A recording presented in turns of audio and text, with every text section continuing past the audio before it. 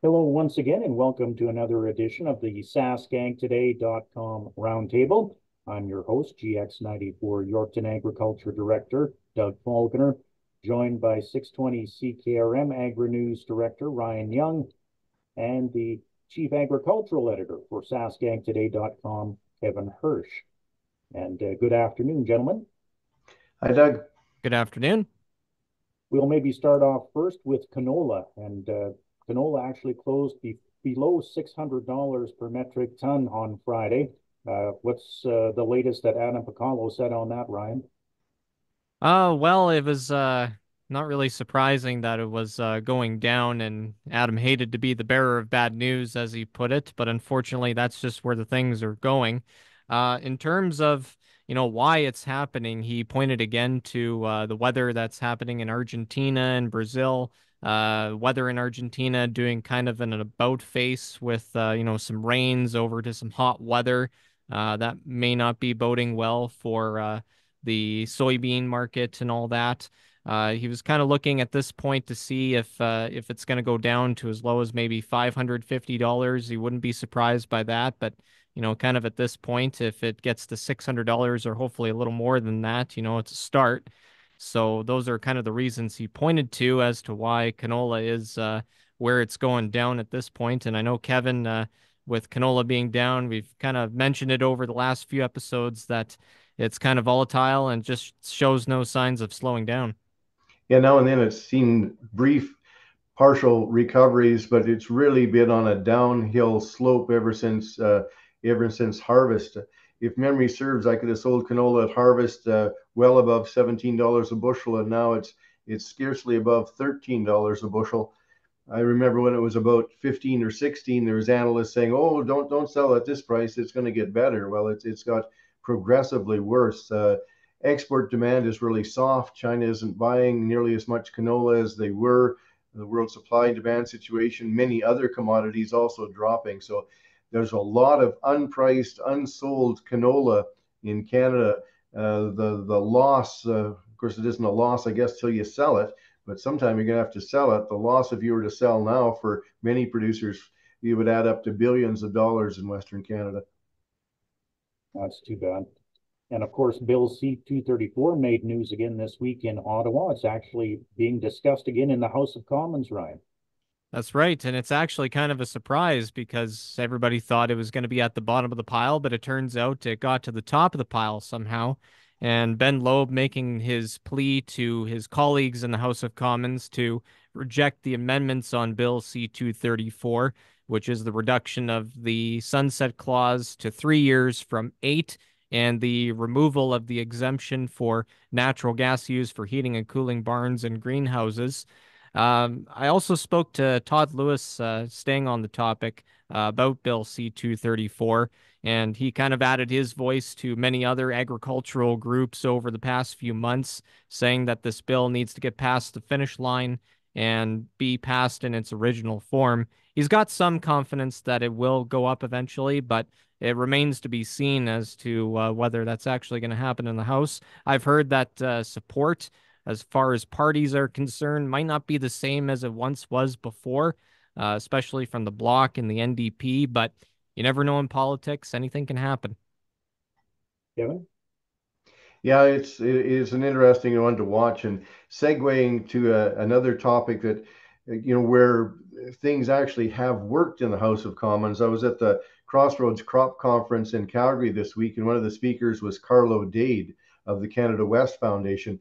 And I knew this bill was proceeding through the House of Commons, but Canada West Foundation had helped it along. It was all to do with machine and equipment interoperability. In other words, the one that comes to mind, although it could affect many short line equipment manufacturers, is MacDon Industries in Winnipeg and Honeybee Manufacturing in Frontier, Saskatchewan, both of which build headers for combines and swathers. Well, one combine company, Mainline Combine Company, their newest combine, has digital locks. You can't put a short line equipment header on there. actually, this is something where the system actually worked, and all of the parties agreed to the private members bill to push this forward, say, no, that's wrong. There should be allowances made so that short line equipment can fit on mainline equipment and operate properly. No digital lock, no digital locks. And this actually passed the House of Commons, is in third reading in the Senate. And because it hasn't been controversial, we haven't actually heard very much about it, but a very interesting piece of legislation and proof that maybe what happens in Ottawa is not all the fighting that we typically talk about. And it sounds like there's a similar law already in place in the United States.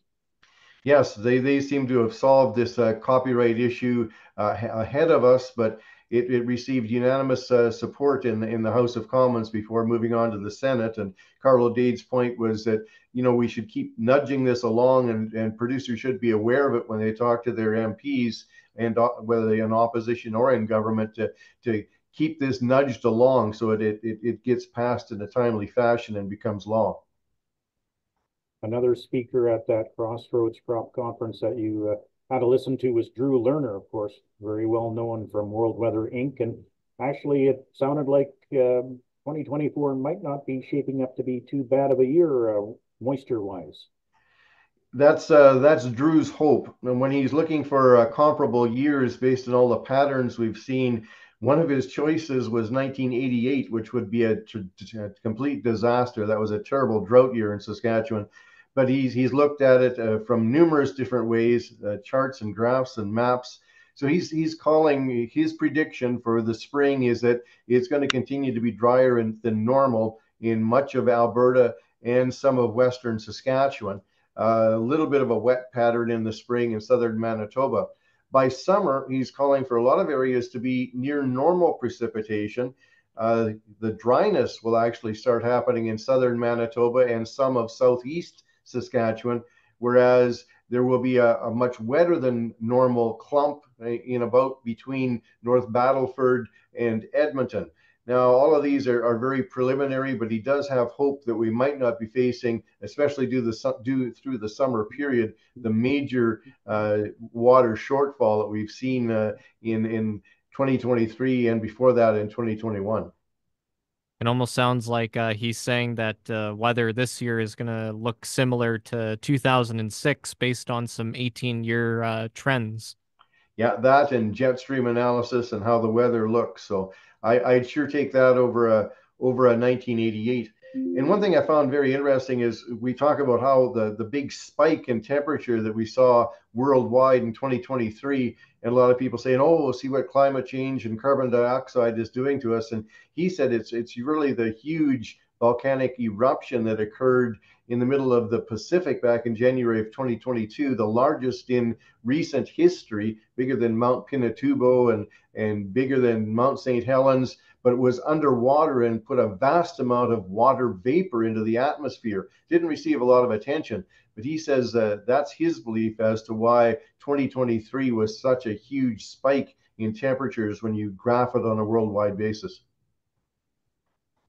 Another event that came up from 2023 was the Saskatchewan pea leaf weevil survey. It was released this week, and I had a chance to speak with James Tansey with Saskatchewan Agriculture on that. And of course, he released a survey map for that, and it showed that northern Saskatchewan and eastern Saskatchewan were the ones that had the highest levels of pea leaf weevils. And obviously the situation perhaps it could happen again this year, but definitely it was that area north of Yorkton, between Yorkton and Hudson Bay, and over towards the Battlefords, where the pea leaf weevil really saw some large numbers in 2023.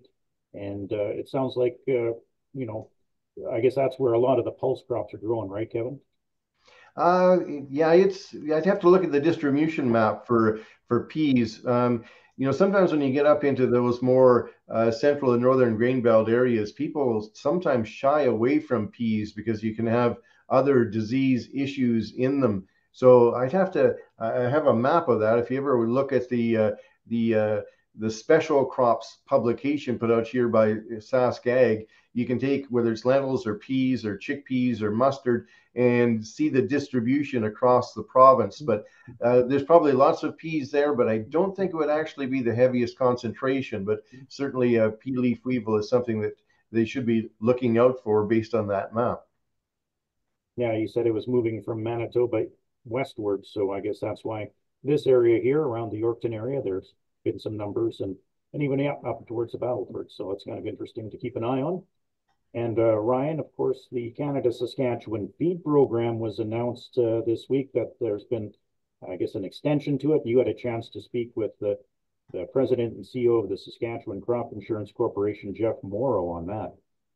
That's right. And for those that don't know, the two updates that were made, there's been an extension to the application deadline for those that maybe are still taking inventory of their feed or maybe considering applying. It's been extended to March 15th. The original date was March 1st, so an extra couple of weeks there, so that's good.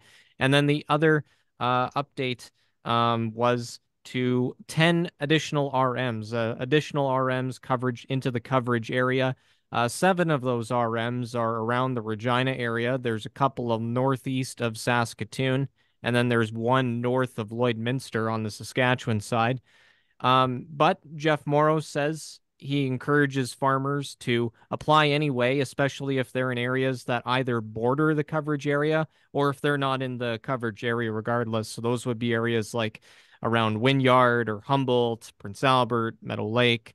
So again, if you're not in the coverage area, but it might be a rare instance where you had a dry year, it doesn't hurt to apply anyway and see where that goes because you never know. In terms of the interview itself, a little bit disappointing. He's by the book, and that's understandable. But a couple of things I was kind of looking out for so far was just how the applications were going, how many were by region, and how many were by specific livestock. There's many different livestock that's eligible under the program, including but not limited to bison, beef cattle, deer, goats, etc. Unfortunately, those statistics and numbers were unavailable, according to him. But he did say that at this point, since the announcement last August, there was over 1,000 applications to the program, much of them being on the beef side. Here's my theory about this, and Alberta did something very similar, extended the area, extended the deadline.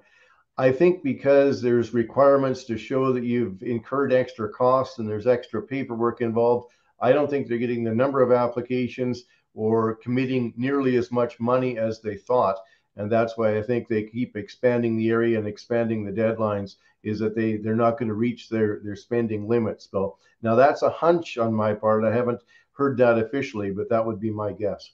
Yeah, not enough money. That's what, $2 billion that was available, I believe it was. It was in the 70 million or something in Saskatchewan. I can't remember the number exactly.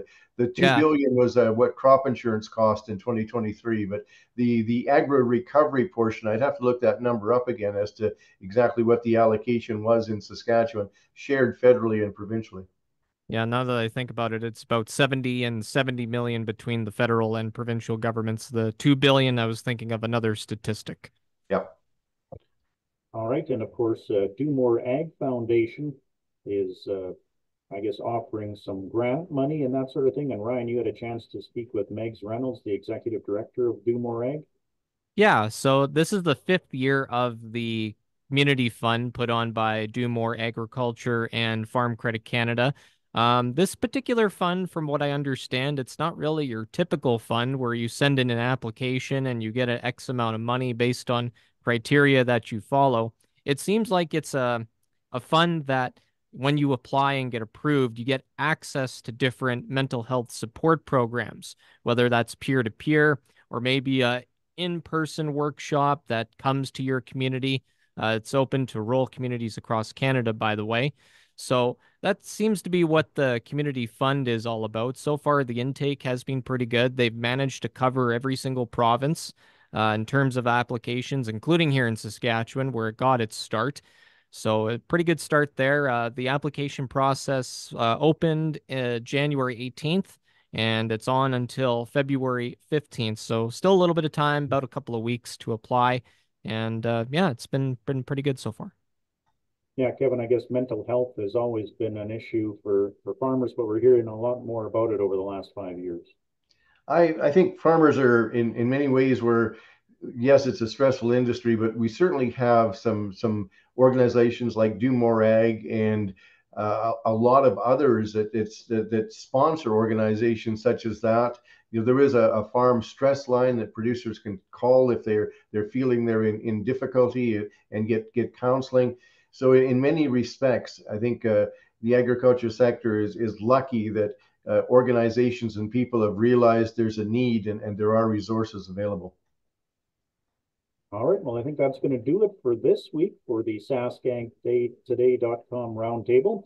On behalf of Chief Agricultural Editor Kevin Hursh and 620 CKRM Regina AgriNews Director Ryan Young, I'm GX94 Agriculture Director Doug Falconer saying so long until next week.